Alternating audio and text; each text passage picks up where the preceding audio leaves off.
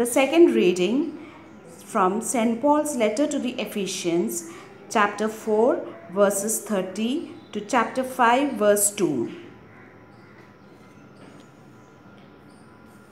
And do not make Lord's Holy Spirit sad, for the Spirit is God's mark of ownership on you, a guarantee that the day will come when God will set you free.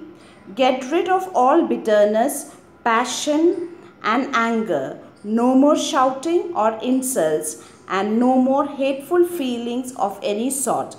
Instead, be kind and tender-hearted to one another, and forgive one another as God has forgiven you through Christ.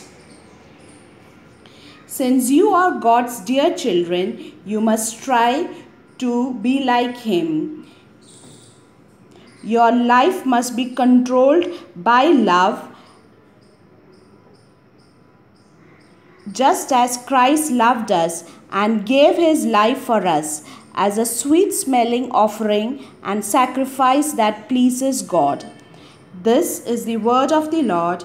Thanks be to God.